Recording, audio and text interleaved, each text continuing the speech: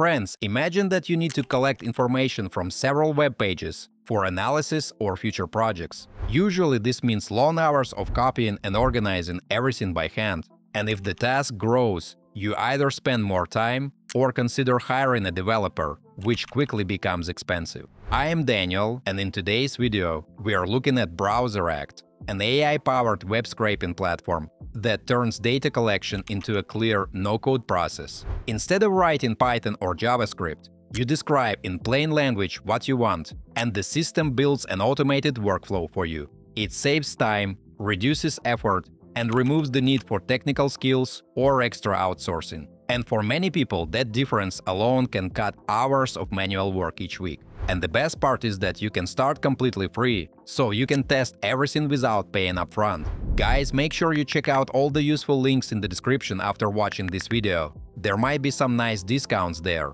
Let's jump right in.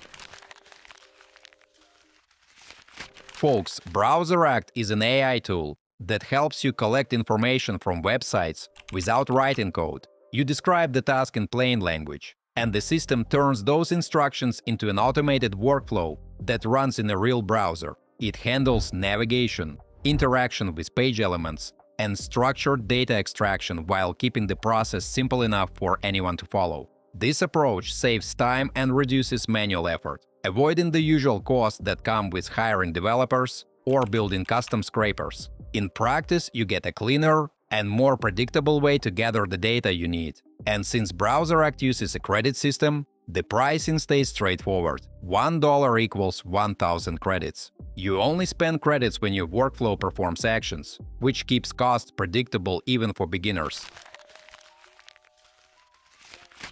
Guys, I opened the AI workflow builder, and the interface shows a clean start node. Browseract uses a node-based structure, which means we build the automation one step at a time using simple blocks. Before we create the workflow, let me show you something many people overlook: the template gallery. Browseract includes ready-made templates for common tasks, so you can start with a pre-built workflow. Instead of creating everything from scratch, you can open any of these templates, preview the steps, and run them instantly, which helps when you don't want to start from the very beginning. For this test, I'll create a scraper that collects all articles from my blog, including titles, authors, and short descriptions. It's a typical task for content audits or website analysis, and browseract handles it step by step. By clicking the plus icon, I see the full library of operation blocks. Folks, the library shows clear tools for each action.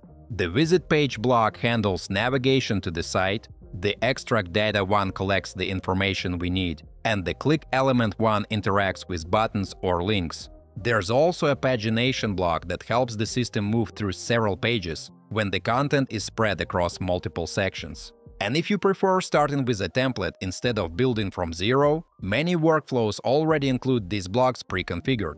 You only adjust the target site and the fields. Mates, let's start with the basics and walk through the workflow step by step.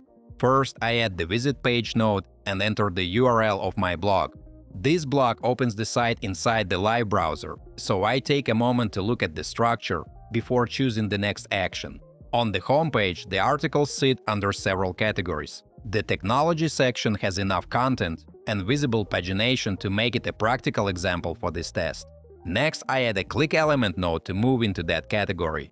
Here, I describe the button in simple language, and the system understands what I mean without extra selectors or technical details. It highlights the right element and prepares the next block automatically. After that, guys, I bring in a loop list node. This part is important because browseract needs a loop when you want to collect more than one item from a list.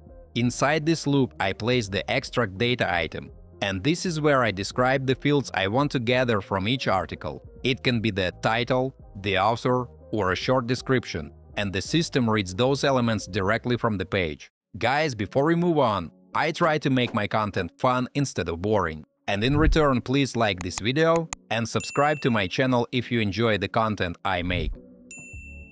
To make the loop work correctly, I define the container that holds the articles. This tells the tool where the repeated items are located on the page. If the site had a Load More button, I could enable automatic clicking to reveal more posts. My blog uses standard pagination, so I skip that option. I set the scraper to collect up to 25 articles, and once it reaches that point, the workflow stops naturally.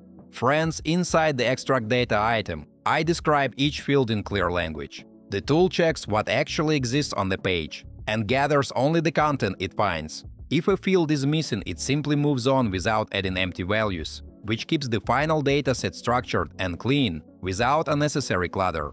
To finish the workflow, I add an output data node and choose CSV as the format.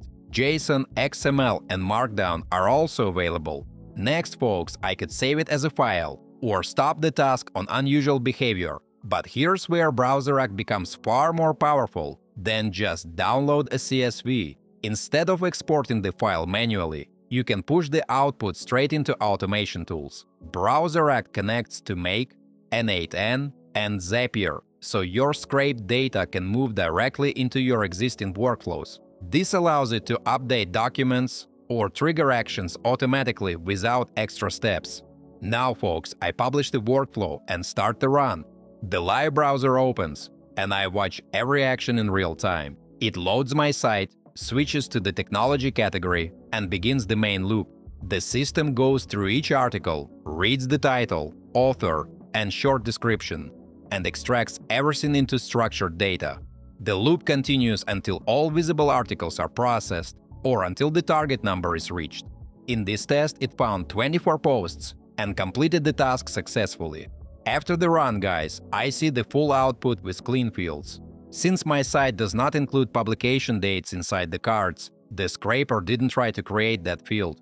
It only saves what's present, which helps keep the dataset clean. I can download the file, copy the data, or use it for further projects, such as research or building a custom chatbot. And if you want to integrate this output into a real workflow, you can send it directly to Google Sheets, Notion, Airtable, or into an automated pipeline inside Make or N8N.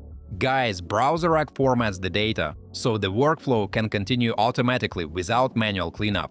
There's also a detailed workflow view, the output file, step-by-step screenshots, and logs. Everything is visible and easy to follow. Friends, if your work involves research, analysis, or any kind of structured data, this platform can make the whole process feel lighter. It keeps things organized and reduces the time you spend on manual routines, which helps you focus on the parts that actually matter. It stays simple enough for everyday use, while offering the kind of control that supports larger tasks. This product has shown itself as a helpful companion during my work, but the decision to use it or not is always up to you. Folks, I hope this overview supports your choice. And because you can start for free and only pay for the credits you actually use, it stays accessible even for small projects or one-time tasks. Have you guys used similar tools before? Share your thoughts in the comments. Feel free to check out the links in the description below. You might find some discounts there. As usual, don't forget to like this video and subscribe to my channel. Thanks for watching. Until next time.